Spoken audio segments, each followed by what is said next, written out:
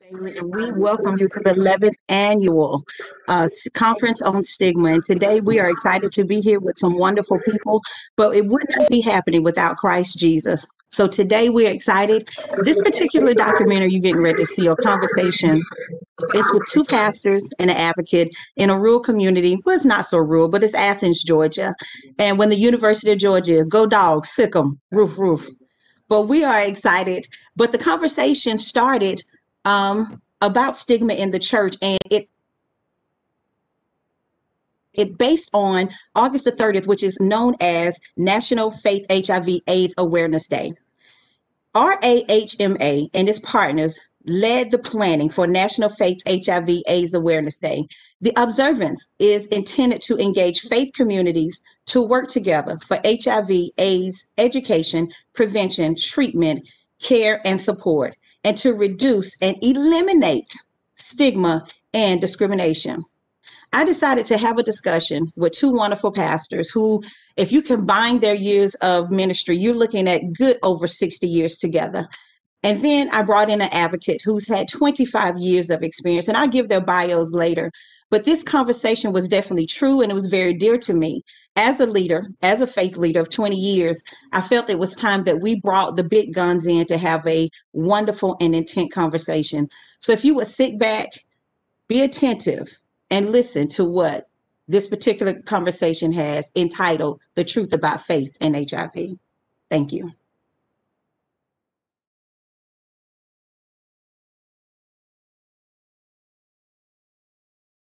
Dignity. Starting on our left would be Pastor Bloodsong. Middle would be Mrs. Katie King. And last, my very own Pastor Isaiah Ellison. Thank you. Can we introduce ourselves, starting with the left, Pastor Bloodsong? Yes, I am Reverend Darrell Bloodsall, pastor of the Ebenezer Baptist Church West. So excited to be a part of this discussion on this day. There's so many other conversations like this that not just need to happen, but must happen. I have worked for several years alongside with ministries that have sought to address the disparities and not just the attention that is given to the AIDS epidemic that continues in our community, but also the funding sources and the information that is so sorely needed. So just thankful to be a part of the discussion today, and look forward to learning as we will all learn over the next hour. Ms. Tammy. My name is Tammy. Thank you. This is a great day. This is a day that, as I come and sit with the pastors, we are discussing the HIV and what it looks like in the rural communities. And this is a major conversation that has to be talked about. Because when we talk about HIV, when we talk about stigma, when we talk about discrimination, we have to talk about the church, because people are looking for support. And as African American people, we always look to the church for support. So this is going to be a great day for this conversation with these wonderful pastors. Hello, my name is Reverend Isaiah Ellison. I'm the pastor of Summer Hill Baptist Church. I'm also the co-owner, not co-owner, I'm the founder of Feed My Sheep Incorporated, which is a nonprofit that provides assistance in the form of meals, education, monetary assistance, clothing, food to people in our community. We are located in the poorest section of the city of Athens, the Netherby area, where poverty in that area, there's about 30% poverty rate. We see cases of HIV, alcoholism, mental illness, and poverty, homelessness, all concentrated right there in that same area. And we our mission is to follow the mission that Christ gave to Peter. If you love me, feed my sheep. If you love me, feed my sheep. So I'm glad, I'm really is happy to be a part of this foundation. I'm also on the board. I'm the chairman of the Foundation for Living Board interim, temporarily, until we find someone to fill that position. I've been educated from what I've learned through the Foundations of the urgency of now. I was unaware of the stigma. Pastor, I'm going too far. Come on now. Amen. Get to the question. Amen. But I'm just happy to be a part of this, and I'm just so happy that we're having this discussion, and I look forward to future discussions as well. And we have certified peer specialists, HIV, HCV health educated, tester. You advocate for disorder, sexual wellness, domestic violence, trauma, informed care. With this information, with this experience behind you, this is the question. How can the church walk with you as an advocate for the HIV community, not only the HIV community, but as we have drug abuse, domestic violence, all the things that populate our community? What can the church do to assist you in that? And that is a very, very good question. As an advocate, and I've been in this field over 25 years, and the HIV, substance abuse, and domestic violence has impacted my life personally on so many different levels. And as the African American community, we're always looking for a place where we can get that ultimate support, and it's always the church. And I understand that a lot of churches are not educated, and they're fearful of learning the ins, the outs, the do's, the don'ts, what it looks like when it comes to HIV and hepatitis C or substance abuse. But when we're looking for support and how the church can help the advocates such as myself, let us come into the church. Let us do an advocacy training on what HIV looks like. Let us talk about stigma in the church with people who are diagnosed with HIV.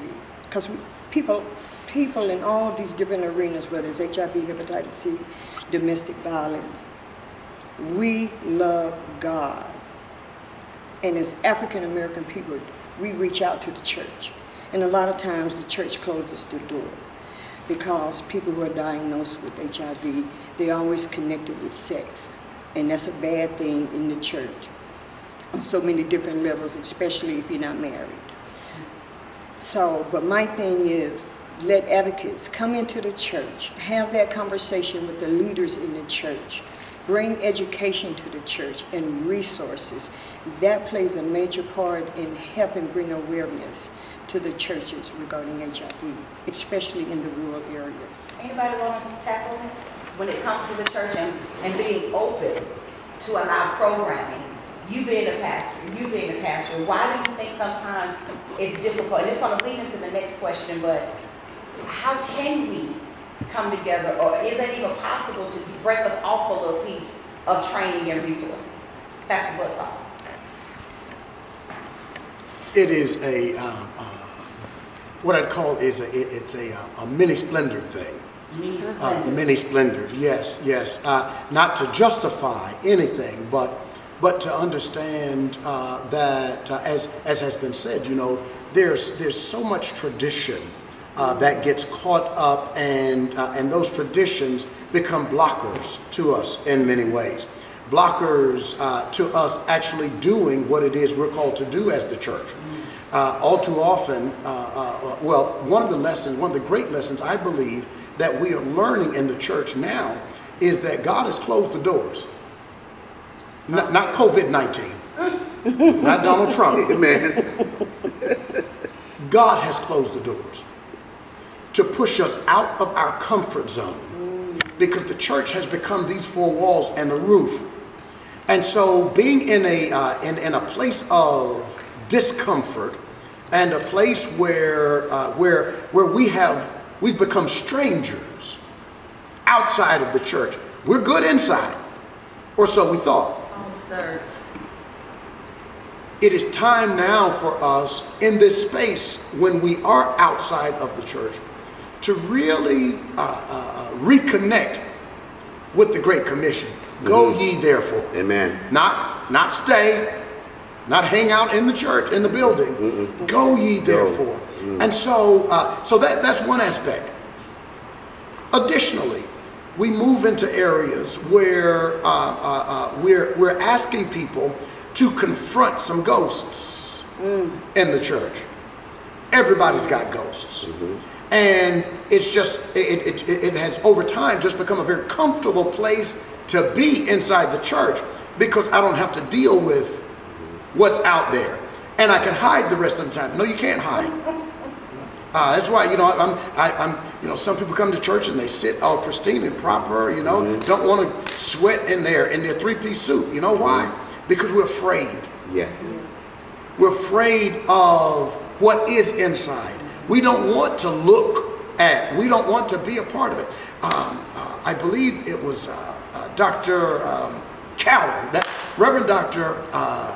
Gardner Calvin Taylor, who said that as Christians, as believers, it is impossible, or it ought to be impossible, for us to be in the midst of another's suffering and not suffer.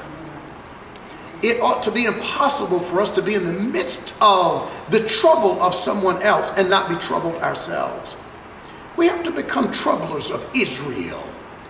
Troublers and making people uncomfortable where we've gotten comfortable. And so again, there's so many, and if I could take one more hot minute right here. Paul's letter to the church at Rome, at the end of chapter 1, and this is going to get to what Sister King was talking about, in verse 18, where Paul talks about things of immorality and homosexuality. There is an and between those two words. And we could have a whole other discussion about what Paul was really talking about. In the Greek, it talks about pederasty, not homosexuality. That's a different conversation. But we in the church make it homosexuality. And when we connect what we see as immorality to sexual behavior, it's also connected to AIDS. And so anybody and everybody who has AIDS they become anathema. You're dirty, you're bad. Well, not all AIDS comes from sexual behavior. That's right. Arthur Ashe, great Afro-American, died of AIDS from a blood transfusion. Amen. But as long as we paint this disease with one broad brush, we'll always fall down on our duty, our responsibility. Now back to Romans chapter 1, verse 18. Even if we were to put it into this one big bucket of homosexuality, which it's not, Paul has a list in chapter 1, beginning at verse 18, of all of these things that he says are worthy of death. Gossiping is one of those, worthy of death. Out of all of those sins, as Paul puts it, they're all worthy of death. He does not list them in an order of priority. He does not list them that say this is worse than that, this is big and that's small. He doesn't do that. They're all worthy of death. And therefore, it leads to God's grace and God's mercy for all of us. And therefore, for us to look at anybody because of a disease and say that that person is not worthy, it simply means not only are we judging someone, Amen. but also means that we don't have a proper understanding of who and what Christ requires us to be. Okay. I'm done. Lord, with the human enrichment. Yes. My question to you, do you think, we know we're in this world, but we know we're not of the world. The question is, why is it so pivotal that we take the word of God and place it on these items that you are working for? Why is the word important when it comes to financial literacy? Why is the word important when it comes to tutorial education of building? Tell me, as a director of a nonprofit, why is it so important to bring the word into the world? It is extremely important because all the services you mentioned that we provide are services that the book of Malachi tells us that the church should be providing. When Malachi told the people, bring ye all the tithes to the storehouse, so that there may be meat in my house, says the Lord. What is the meat? The meat is all of the assistance, all the service. The church should be able to provide everything all of our parishioners need. Food, medicine, shelter, clothing, information, assistance should all be provided in the church. You mentioned earlier, the nonprofits really should be an arm of the church. We create nonprofits just to get around the difficulty of taking everything that we want to do to a board and sitting waiting for somebody to make a decision when folk are hungry and starving out there. While we trying to decide whether to feed somebody, folk are starving. So the nonprofit allows us to just go to and take care of a situation immediately. So yes, I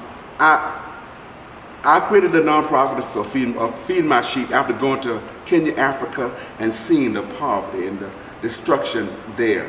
And when I got back here, God put it on my heart to create this nonprofit, Feed My Sheep, because when he asked Peter, do you love me?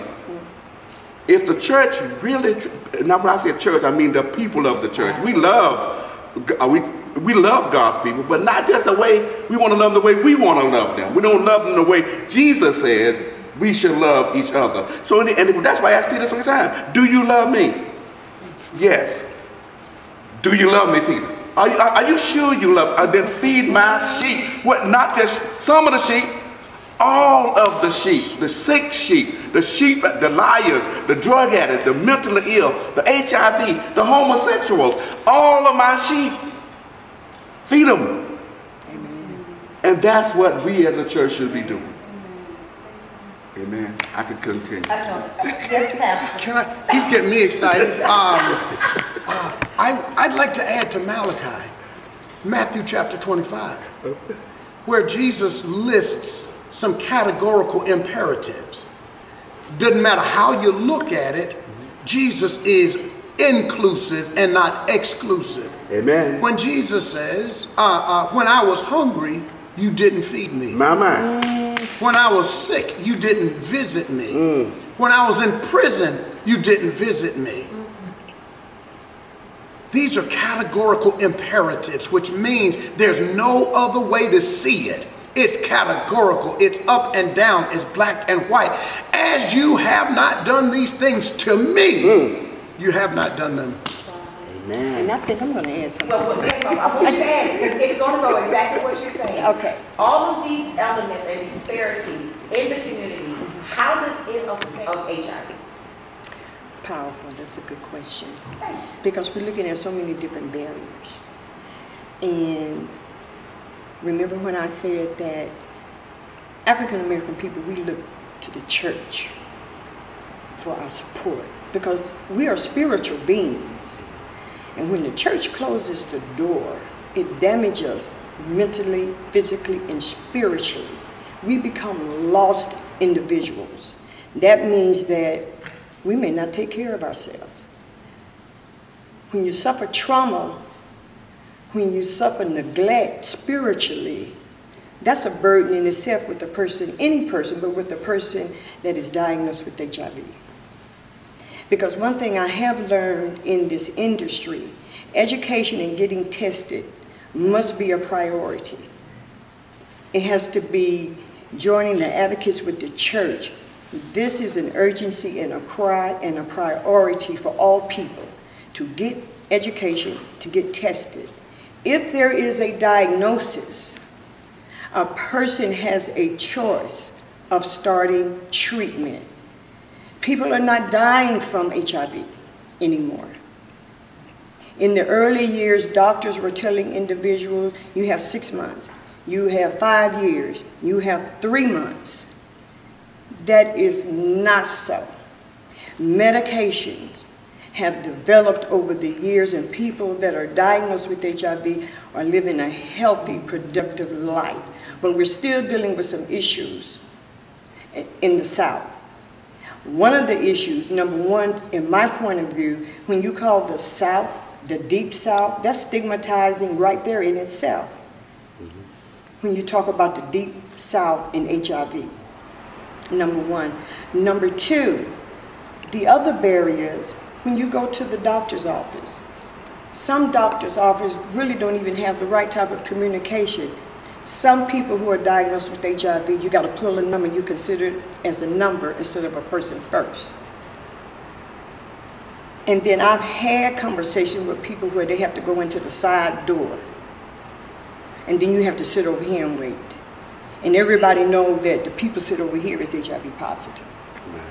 And that stigma in itself, and it can become eternal stigma.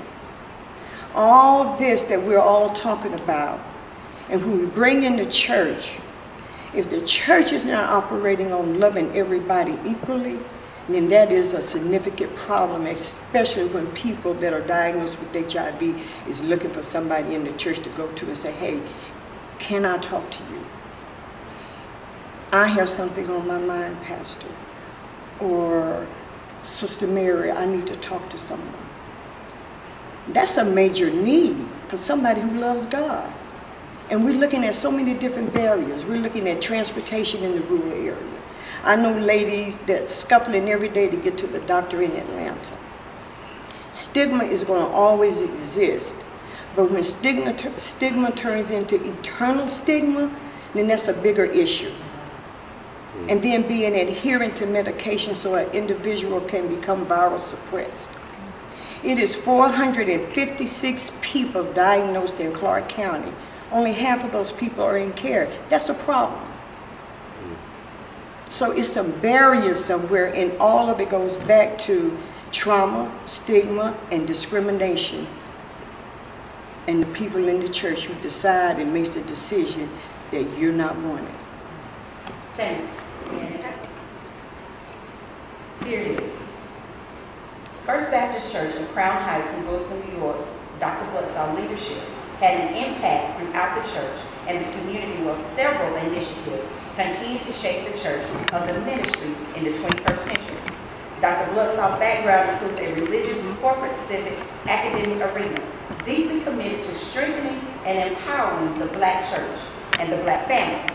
Is socially conscious, hope-filled, and spirit-led teaching and preaching seeks to inspire the least of these, to live up to, and to live out God's promise of a future with hope. My question with that, coming from members of I believe you are more open to discuss your passion with HIV. You took the position here in the South. What is the difference? What is the mentality? What is the motivation that you see that it could be fine or it could be different? What do you see as a difference from the North to the South when it comes to prevention and workshops and strengthening the total Black family? So I'll say this, specifically where the church is concerned. Church folk are church folk. We is us, no matter where we live. But I will agree with you that the openness and the willingness to have the discussion is easier there than here. And again, I don't want to put it all on geography, but this is still considered the Bible Belt, you know, whereas New York and throughout the North, things are considered to be more liberal. Where I see that the lines connect, though, is that, you know, in the Black church, the Black community, we are not registered Republicans, but we are conservatives. Okay. Historically, the Black community and Black people are conservative, more so than whites. Meaning, our tolerance for things that we don't necessarily ascribe to is very low. homosexuality. And anything connected to homosexuality. It's not just homosexuality, but that's one of those things in our community that, well, we don't do that. Come on, dog. I mean, it's, homosexuals are in the church now, just like homosexuals have always been in the church. It's simply, it used to be, you couldn't say it, but they came and they suffered in silence. Now, gradually, baby steps, not giant steps, but baby steps, I think the church is blossoming and opening up because essentially, and this ties into what Sister King was saying a second ago, we take the same oppression that has been leveled against black folk and we recycle it to put it on other folk. Even ourselves. We recant, we bottle up the oppression that has been put against us, meaning, just like we have been pushed out, we want to push people who are HIV positive out. Just like we have been looked down upon, we want to look down upon people who are HIV positive. We can't do that. There's some real issues. The more and more we bury our heads in the sand, not only do we get more and more unlike Christ, but we also prolong and we pronounce that which is wrong. Yes. We become that which we abhor. So it is, and so back to the difference between the North and the South, you know, the South lags in terms of a liberal-mindedness that is required, particularly in this faith that we have. Faith requires that we believe, and just to put a little more Bible on it, because I like the Bible. It's a good book. I'm going to spend a little more time with that book, the Bible. Yes, Lord. But at the end of chapter 1 in the Gospel of Mark, a man with leprosy approaches Jesus. And what we have done in cutifying the scriptures is that things like the King James Version will say, moved with compassion, Jesus did thus and so. The Greek does not say that Jesus would move with compassion. Basically, Jesus felt sorry for him, so Jesus healed him. No. The word in Greek translates not to compassion, but anger. There's a great difference between compassion and anger. So Jesus, why would Jesus be angry? That's what people, you know, come to church on Sunday morning, that Jesus is walking around to theme music like Shaft. No, it ain't a silent night, holy night, all is calm, all is bright. No. Jesus, the Greek says he was moved with anger.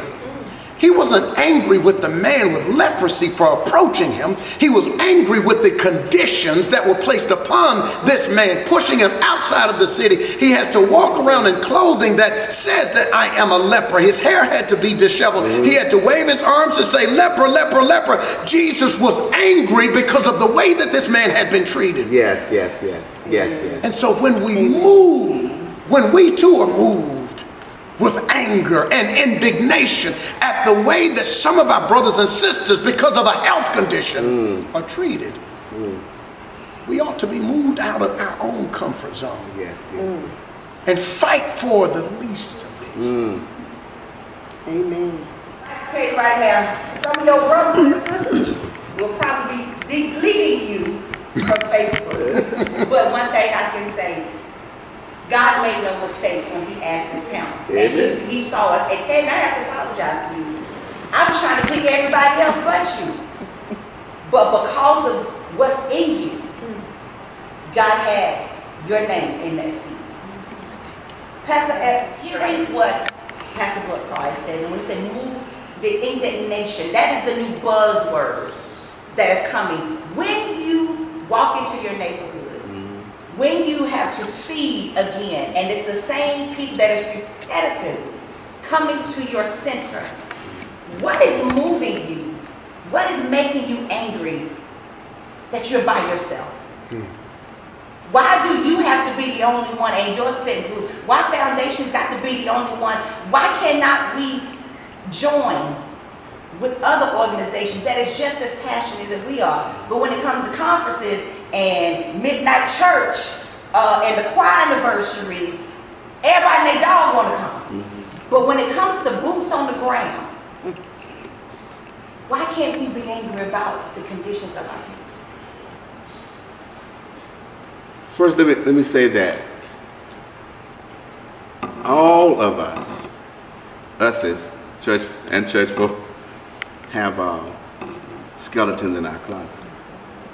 We have folk in our family who have AIDS. Church folk are immune to that. But we do with that like we do with everything else. Our dirty laundry, we hide it so other people won't know, and we can walk out of our door with pride, thinking that nobody knows that I'm going through the same thing what they're going. My sin is different from that sin. But knowledge is power. Education is the key. Jesus' whole mission was to show us how to love. From the gentleman with leprosy, the woman with the issue of blood, the man at the pool at Bethesda, to the prostitute that he met and wrote in the ground and said, who among you without sin cast the first stone. We have to look at these examples as a guide to help us throw off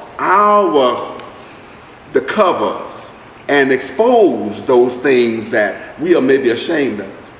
And when we get rid of that guilt, then we will be able to help others who are in need.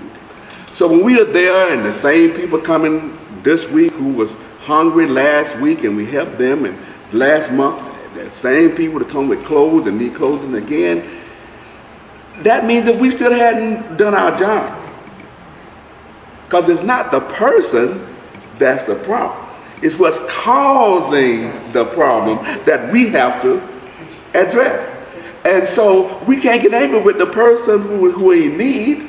They didn't create their needful situation.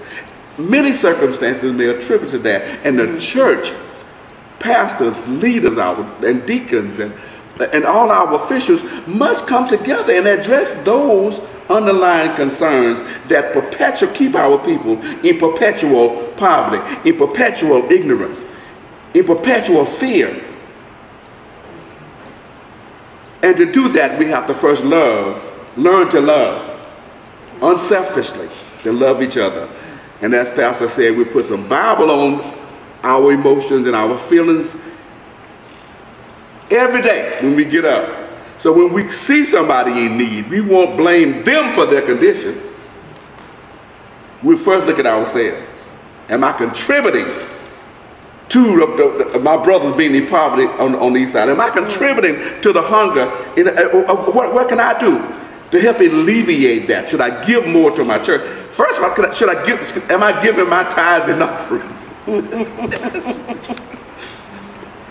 The old song just said, if I can help somebody as I pass away, then my living will not be in vain.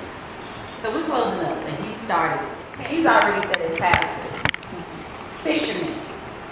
Yes. Instead of being a contributor to the issues or the elements of demise, as a leader, he said that what can an advocate do? What person that may not be a pastor, but definitely is a leader? A leader of 25 years in the fight, what can people do who may not have a title but may have service? What can we do? We can join other advocates in this movement. Oh, We can join other advocates in this movement. Pastor Blussall, when he made the statement about oppression, I believe as a community of black people as a whole, we have suffered so much trauma in our black community till we stop helping and loving one another. It's almost like if something happened down the street, I'm gonna close my blind. Instead of picking up the phone and calling and say, hey, is everything all right? Is there anything that I can do? How can I support you? Can I keep your children? Do you need to go to the doctor? Do you need any money? Do you need a ride to the store? Is your light bill paid? We have lost all connectedness with each other as black people in the community.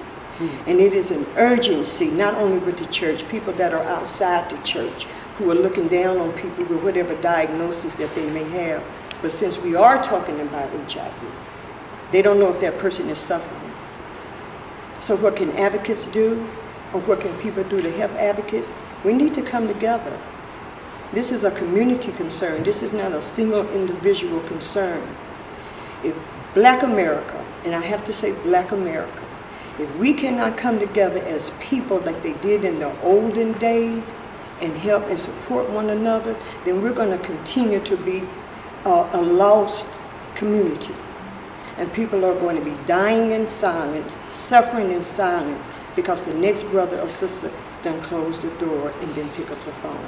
We got to come together for our community. Education and being tested, joining the church and other advocates. And we got to come outside these walls. Thank you. Amen. That was a mouthful. This trauma, and it is trauma, to be black in America is trauma in and of itself.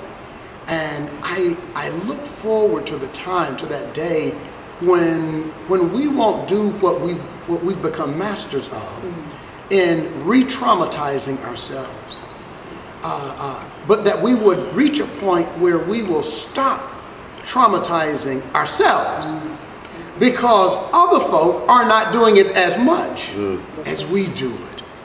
So let us find it within ourselves, and watch this. That can only be found in the church. Let me say it again. Can only be found in the church. The further we get away from the roots of who and what the black community is, my vision, and I guess my definition of the black community comes back to the concept, the idea of the village, where we used to know who our neighbors were, where you could borrow a cup of sugar. We've gotten too Eurocentric and away. And that's not to say that being Eurocentric is bad for Europeans. No. We're not Europeans. We're Africans. We're people of African descent. Amen. And therefore that concept, the idea of the village, when we get closer and closer back to it, and I don't mean to glorify yesteryear, because I wouldn't want to go back there. Mama. Amen. But in the end, to be able to salvage those things where we were neighborly. The Bible teaches us to love our neighbors as we love ourselves. Jesus says in John, by this, they will know that you are my disciples. Yes. That you love one another. This love ethic. If we can inch day by day, year by year, closer and closer to that love ethic, where we understand that we are not an end to ourselves, but we die because our brothers and sisters die. Amen. When they live, we live. Amen. For God so loved the world that he gave his only begotten Son, that whoever believes in him shall not perish, but have everlasting life. My name is Sandy Baker, Executive Director of Foundations for Living, and we're so glad that you joined us. The truth about faith and HIV. Amen.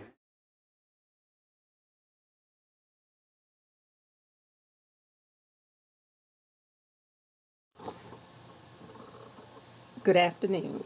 I'm Cynthia Gibson, a member of the International Conference on Stigma Planning Committee. At this time, I would like to invite you to join Reverend Sandy Bailey, the moderator for the Stigma Faith Group video and discussion. Reverend Bailey is the founder of a nonprofit titled Foundations for Living, providing strength and transformation to students, families, and communities through inspiration and education. The organization consults with local governments, educational systems, community-based organizations, and religious groups on human empowerment and professional enrichment with a biblical twist added to its curriculum. Raven Bailey also has certification by the National Council in Behavioral Health for mental health, and she is a member of the Compass Initiative Community Partner. Her motto is, "Love isn't love until you give it away." Thank you, Reverend Sandy Bailey, for being the moderator of the Stigma Faith Group video and discussion.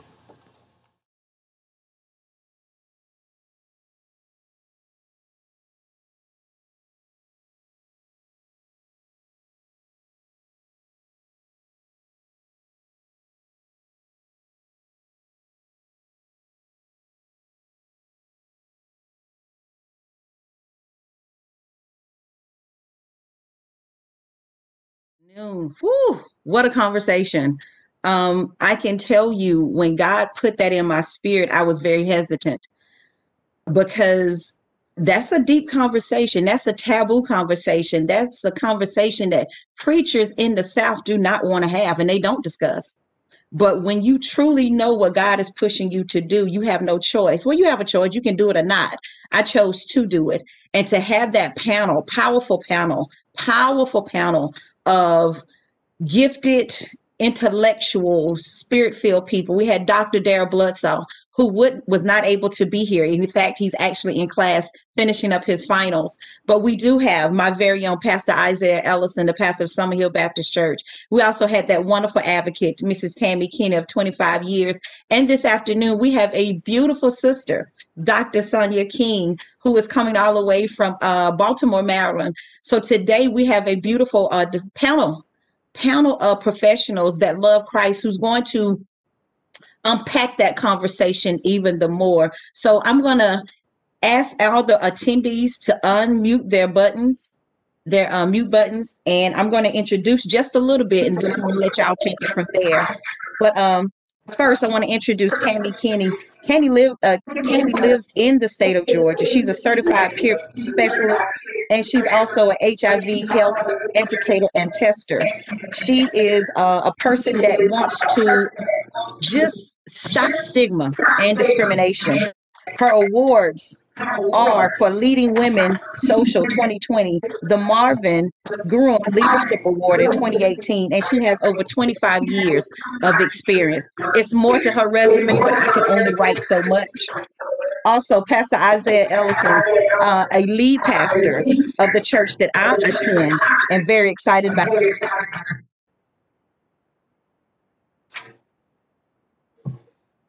You muted yourself. Wow. I've been talking and I was on mute the whole time. No, you weren't. Okay. But y'all can hear me now? Yeah. Okay. Pastor Isaiah Ellison is the local pastor where I'm so glad to sit up under his leadership. He has over 30 years of preaching experience. He is also the director of two nonprofits. Feed My Sheep is one that we will discuss, which provides food distribution, drug abuse counseling, financial literacy, and so much more. He also has tutorial computer services there, but he's also a businessman. So we have to know you have to have the profits to do the passion, and he will discuss on that as well. And last but definitely not least, Dr. Reverend Sonia King. Again, she is currently under appointment in the Baltimore Washington Conference since 2005. She co-chairs the Criminal Justice and Mercy Ministry team of the Baltimore Washington Conference. What I love about her, and I just met her a couple of days, is that she said, "Saint, I don't know too much about HIV, but what I know, God has called me to the least of these." And that's what's important to her. She has challenged her congregations to live their faith by becoming a haven of hope for those desiring to begin life again. I welcome introduce y'all the panel that will take us on to the top of the hour. Can you give it up for our wonderful people? So, what did y'all think about the video? We'll go there and then we'll go into something else. Start with you, Dr. King. What was your thoughts? Because that was the first time. Yeah, it was a lot. that was discussed, but still a lot more that needs to be discussed. I think it was filled with jewels, that things that we need to talk about. But like I said, there's still more that needs to be discussed because there's still work that needs to be done. Absolutely. Absolutely. Very good. What about you, Pastor Ellison? Unmute, sir.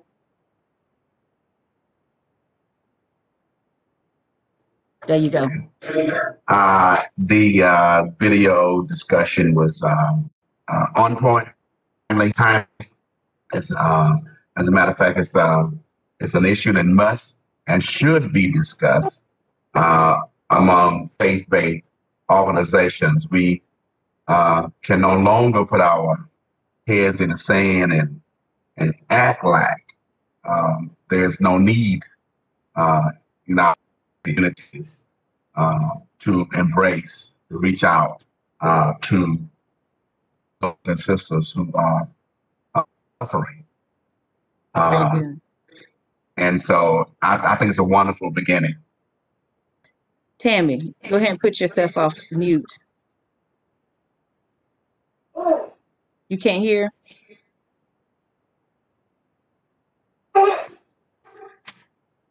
Okay. I'm going to go ahead and ask a question while St. Elmo is working with Tammy. First question, Dr. King.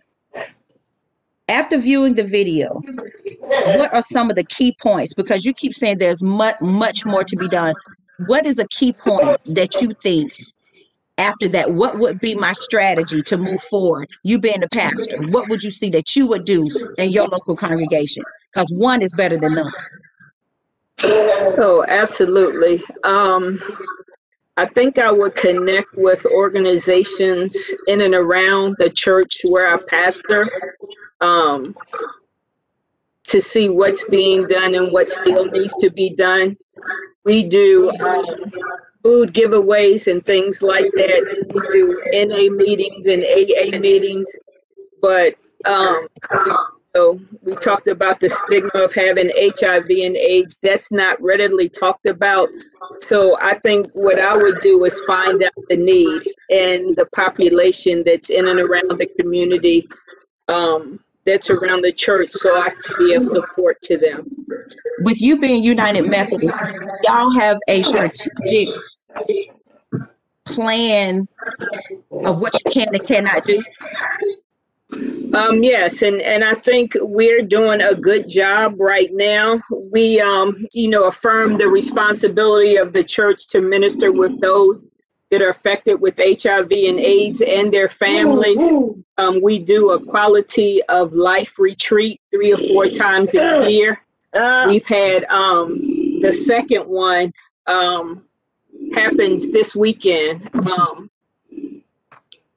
That will be happening via Zoom, but it's usually a 3 or 4 day retreat where there's worship, there's keynote speakers, there's small group sessions, and things like that. And it's in a place that is very welcoming, and on a lake and cabins and things like that, where they can just be free and enjoy nature and things like that. So we do take the responsibility seriously about ministering to those living with HIV and AIDS and their families. I applaud you. I applaud you. The question, Tammy, was after viewing, and I know you were a part of the original conversation, what is a strategy or a tool that you would suggest, being an advocate of 25 years, you see the aftermath when they've been hurt in the church and they come to you? What would be a strategy, because you're out there? What would you tell us? First of all, I want to be clear, this is not an isolated issue. And what I mean by that, this doesn't just concern the people that have the diagnosis. This is a community concern. And our faith leaders are involved in the community, if not should be. It's to show love, number one, because a lot of times people that are diagnosed with HIV, they listen to therapy, feel like they're an option because they have done something wrong. I think the education and the awareness for people who have a diagnosis and people who do not have a diagnosis to come together and sit together and have this conversation. So that would decrease the stigma and discrimination if we can, as they say, put everybody up under the same roof Gotcha. and talk about it, because it also affects the family. I have seen where an individual was in the family wasn't educated, the family is in the church. Even though they know that one of their family members is diagnosed with HIV, it's a don't tell nobody else. But suppose you had to, and you were in that position that you had to tell somebody or wanted to talk to somebody, how would that person be accepted? Because as African Americans, and I'm comfortable now doing these virtual meetings, saying Black folks, they look for the church. They look for the church. Gotcha. Mm-hmm. Pastor, I'm going to connect this comment, what Tammy said. Educating the entire family, bringing everybody to the table.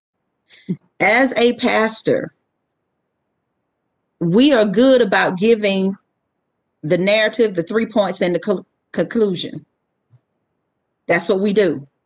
But how difficult is it if we can bring the entire scripture and make it plain to the entire family, meaning we can bring the health issues as well as the healing master to the table? What can we do as a pastor to make sure that that conversation is given out from the pulpit? Speaking, you dealing with people that are in disparities. How can your message be tailored to include everybody so we can hear the same voice? Does that make sense? Mm-hmm. Unmute, Pastor. Unmute. Thank you. That does make sense. And many times as pastors, individuals, our sermons are where we're speaking to the person because we're trying to reach the person. So as pastors, and this is something that we have to be mindful of, we sometimes, and this is going to require us to change the way we present and the way we deliver our business. Well, we are not necessarily only speaking to the individual, the person whom we are trying to reach and convert. But our messages where we're now speaking to the families of those individuals as well, who may feel ashamed, embarrassed, reluctant to come forward and talk about those things that we know in the shadows of nobody know. There are other means we can address that issue of in the stigma, showing love and the discrimination as we educate the entire family. Is to, and I think Dr. King has alluded to this.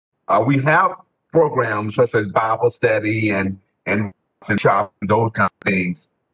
But we must create other means of ministering to families where we are not only just having Bible study, we get together, a family meal where we get together and meet and greet and talk and love on one another. In love, reciting a bunch of scriptures is one thing, but living scriptures is something totally different.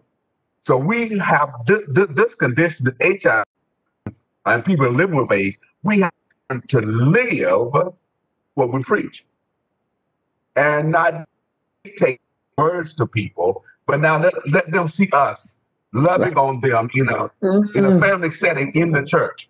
And if you never mention the scripture, it doesn't matter. You don't have to. You're living it. You're showing it. And so that's another reason. I'm going to pull out this definition. The word is stigma, a mark of disgrace or a stain or reproach. To me, it is the perception that you've given somebody else. It's not me, but it's what I think of somebody else, what stigma comes in that. And that's what we're trying to annihilate. Pastor King, in using that word. Do you feel that we, and Dr. Buttsall, he talked about it, we as Black people are doing people that are living with a disease the same thing that another race has done to us. We are perceiving them to be less than. What can we do as people of faith to educate ourselves and to recognize that we are stigmatizing somebody?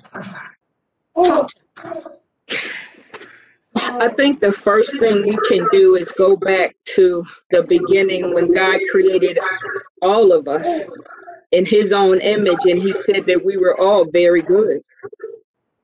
People need to know that. Everybody doesn't know that. And when you know that God created you and created you in his own image, you're very good. That should be enough, regardless of what anybody says to you or does to you. So I think that's the first thing, helping people to understand who they are in God. And it's enough. It's enough. It's simply enough. And you know, as was alluded to in the video, us as church folk, we're good at stigmatizing people. And it's a shame, because we should be the ones that should be loving on folk and treating everybody else the way God, you know, showed his love for us. So I think it has to be learned. You're no better than anybody else.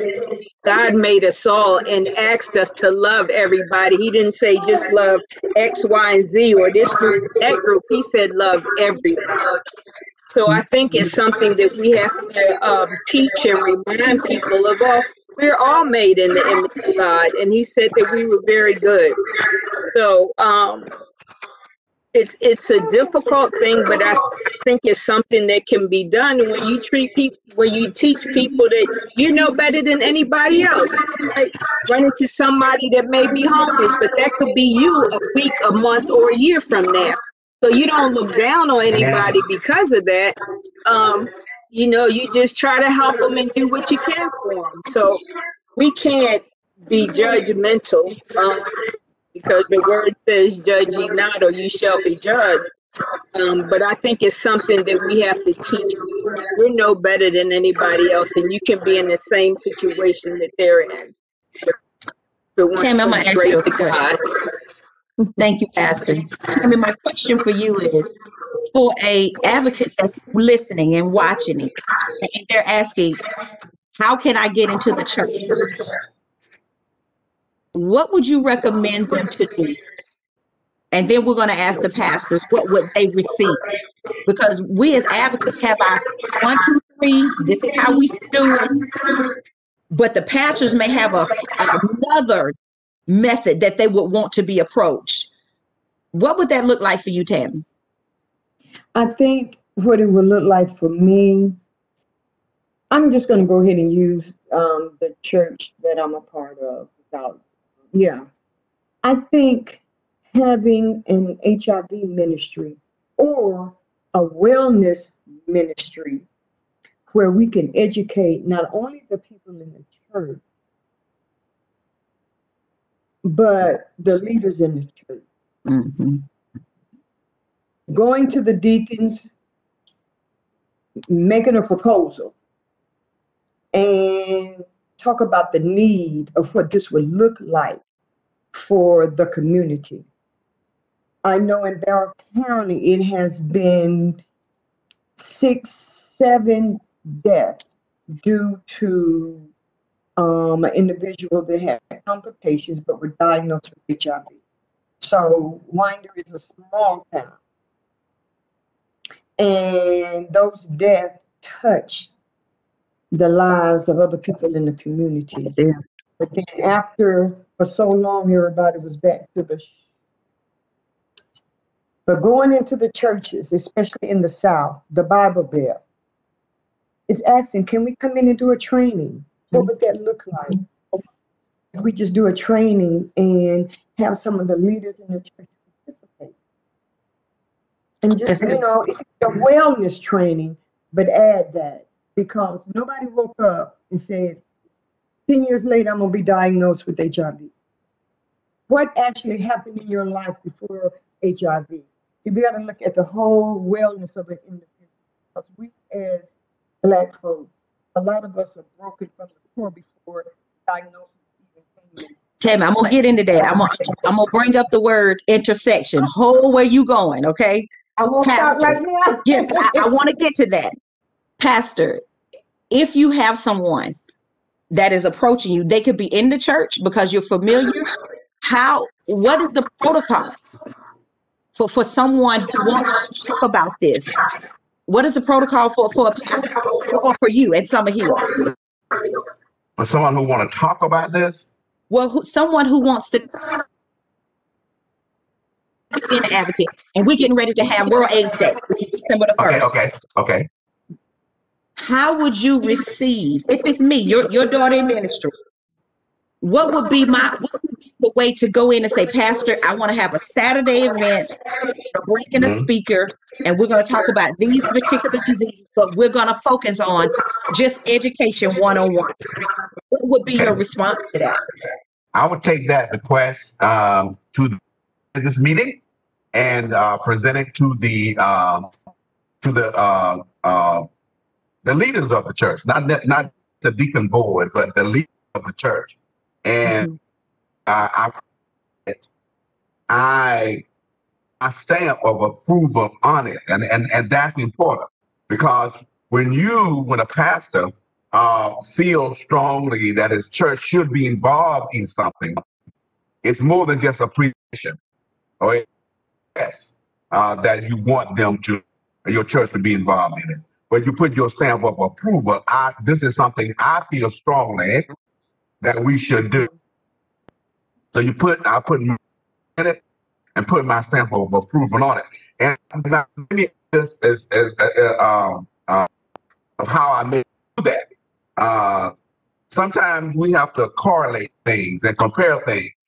And I use the coronavirus as one. Now, we can point fingers at our brothers and sisters with HIV and see them dying from that and pretend like we don't care because it doesn't affect us. But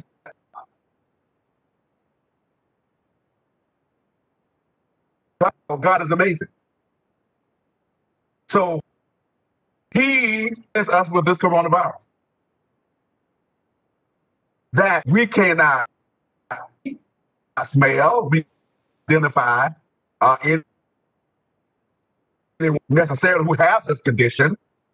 Let's look at the effects of this thing upon human life. Many similarities. Should die. Anybody can catch it. Necessarily have to get it from your interaction with any airborne virus. So,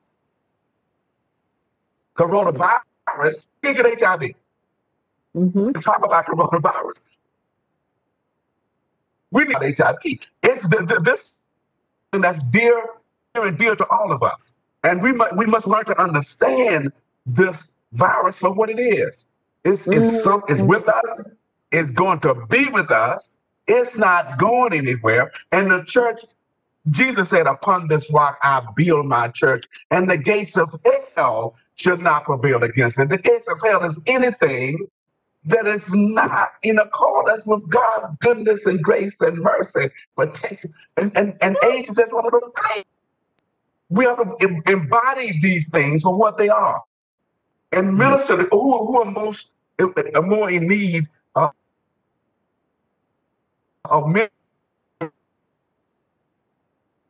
our brothers and sisters who are those who are homeless. This thing together, and that's the about us. We can put the scriptures with that. Yes, all have sinned and fall short. What is sin? Is everything that is not God. And it doesn't make us bad or wrong. We're all sinners saved by grace. That's the only difference. So we have a duty to reach out and minister our brothers. So he presented as the formal processes and put my stamp of approval on it when it's presented to make sure that it takes place, that it happens. Very good. Very good. You're right. Leadership has pastors and leadership have to approve it before the congregation will. That's just the body and how it works. I wanted to use this word, and it's a word that is very much used in social work. Intersection, domestic violence, poverty, undereducated, underincomed, if you can use that word, has played a part in the transmission of HIV. Do you agree or do you disagree?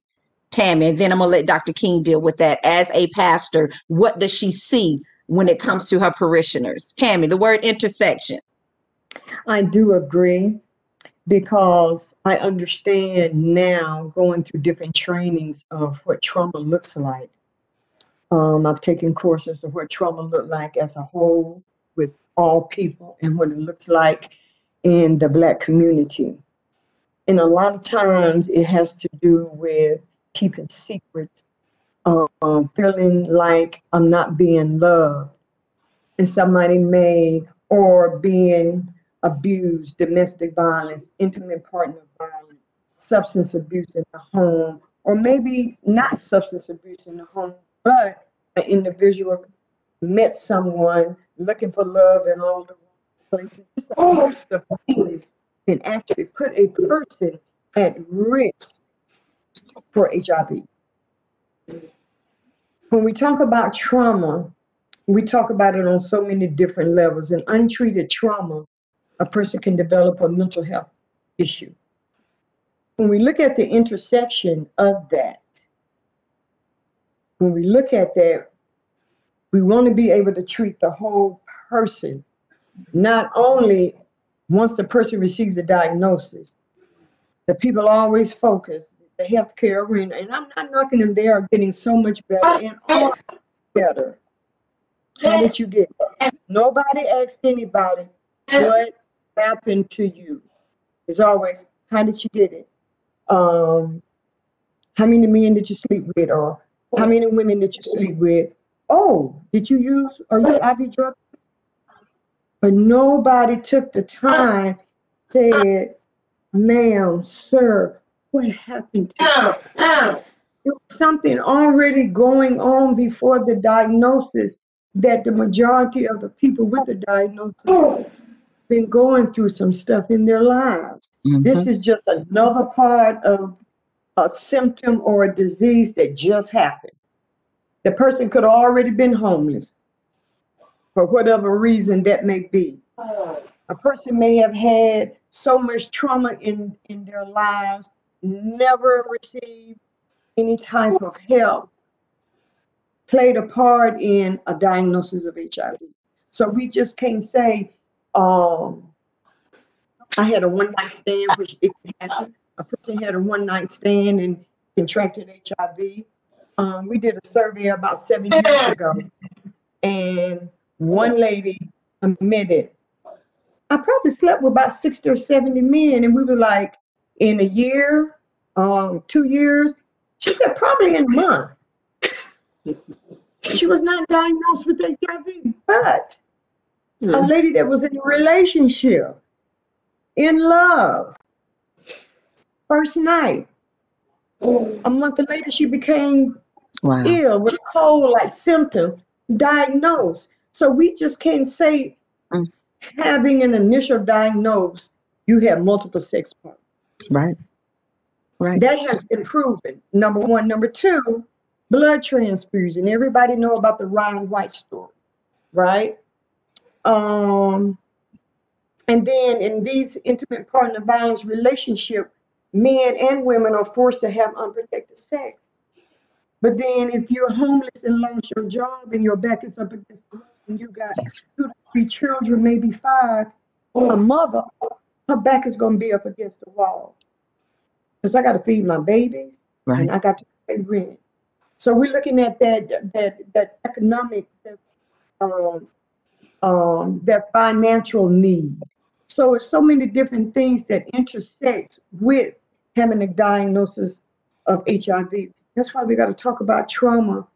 We got to look at the whole person. mentally, emotionally, spiritually, financially. We got to do whole health.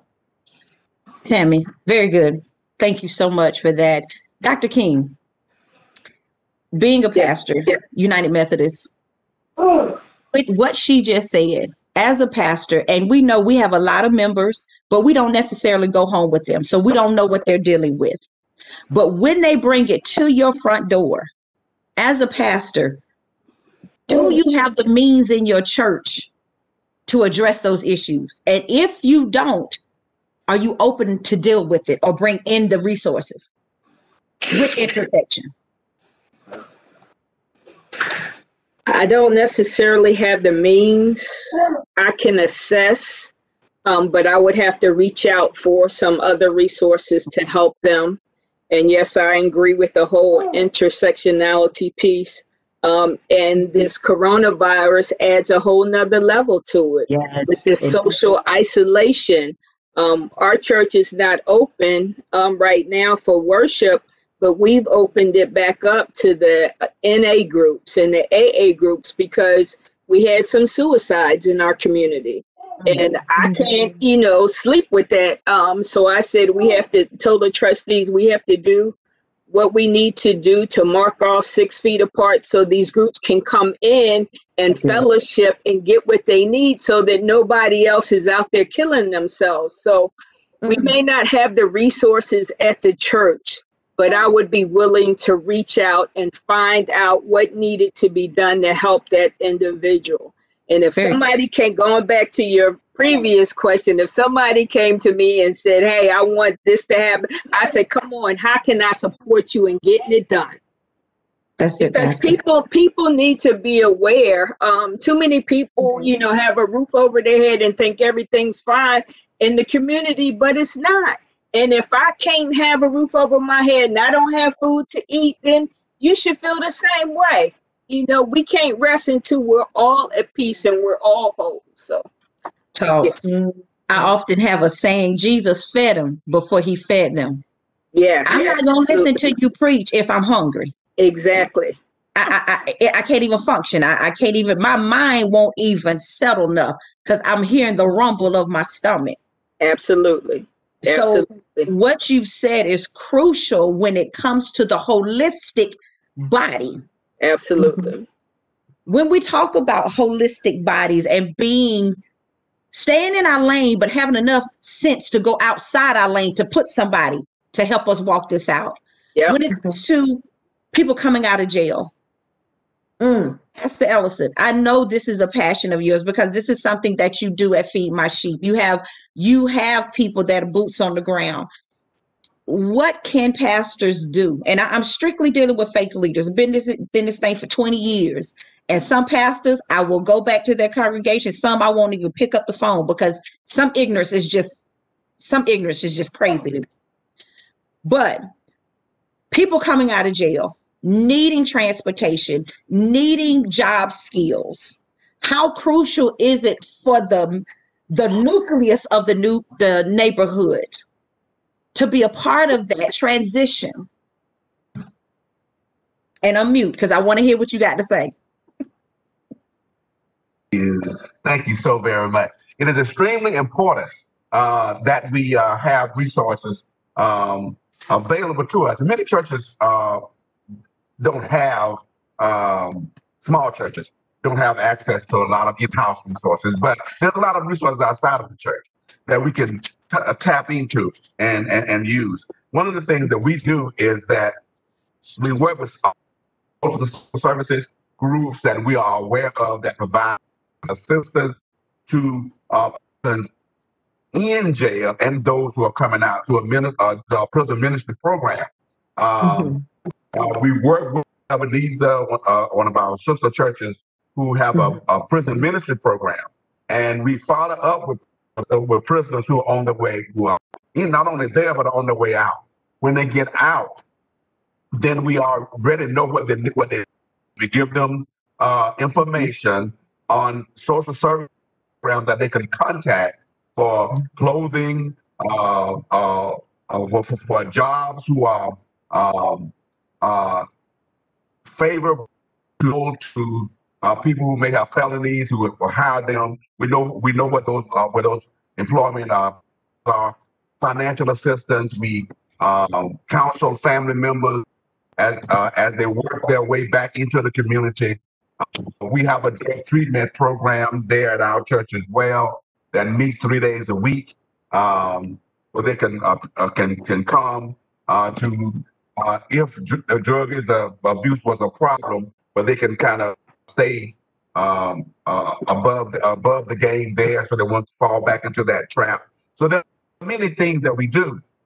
Mm-hmm. All of these things, church ministries, they are things that churches should be doing. We learn how to church a lot. It's easy to learn how to church. And once we learn how to do that well, then of course we want to teach everybody else how to church.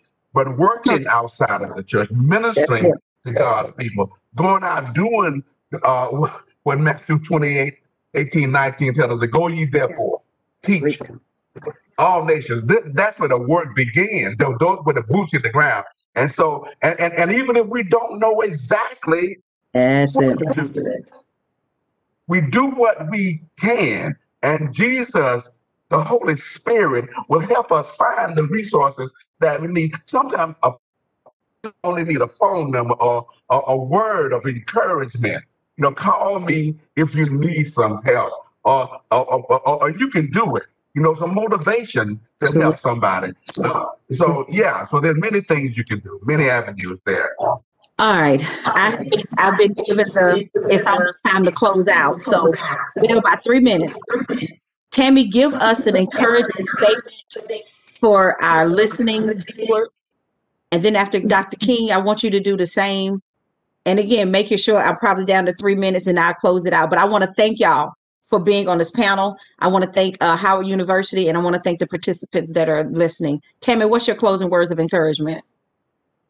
We just got to learn how to look at one another and love one another without being judgmental. And we got to be able to eradicate stigma. Very good. Dr. King. Be willing to go the extra mile to help somebody and empower somebody so they can do what God has called them to do. That's good. Pastor Ellison. Unmute.